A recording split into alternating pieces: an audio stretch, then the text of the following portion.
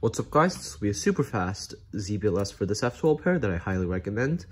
You have this edge oriented and that's how you recognize it. So normally you just do a U2 into that and you get two edges. But it's not that good because you can also just do this. So you prime into this, that also works. But a much better way to do it is,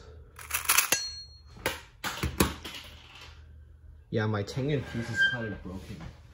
The real problem with fancy algorithms. Oh wait, it's just the tangent piece being broken.